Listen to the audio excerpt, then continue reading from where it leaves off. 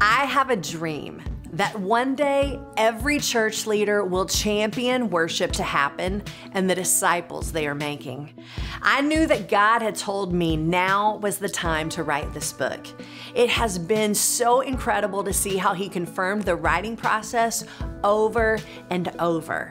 The testimonies I've received are saying what I believed would be possible for those that lean into this message. I want to help kids learn the rhythm of running to the Father in everything they go through.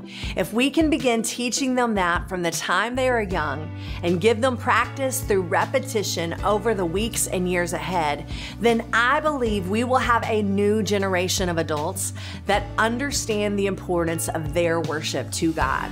One of the ways we taste and see that He is good is by experiencing His presence.